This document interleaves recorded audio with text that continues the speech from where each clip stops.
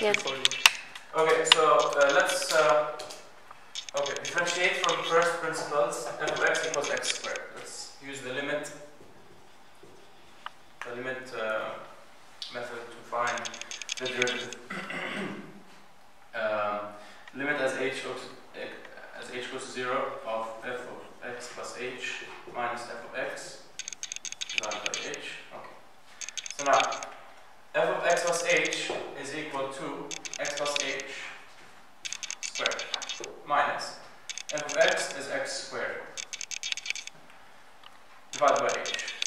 Limit as h goes to 0. Now we have to expand x plus h squared. To expand that, it's x squared plus 2xh plus h squared.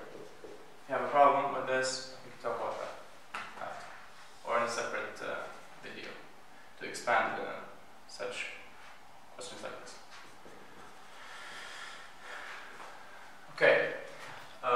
Next step, actually, before we can stay here, you cancel this with this.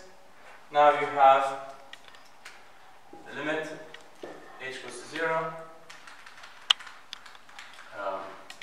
2xh plus h squared divided by h.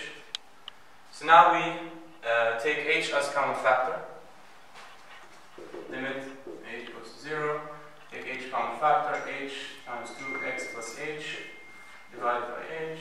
Cancel the h's together, and then now take the limit of this as h goes to 0, meaning we have to substitute 0 for h.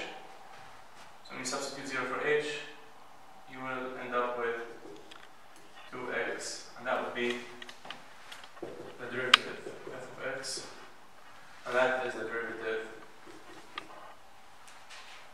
f prime of x, 2x.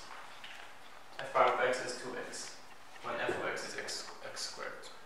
Thank you.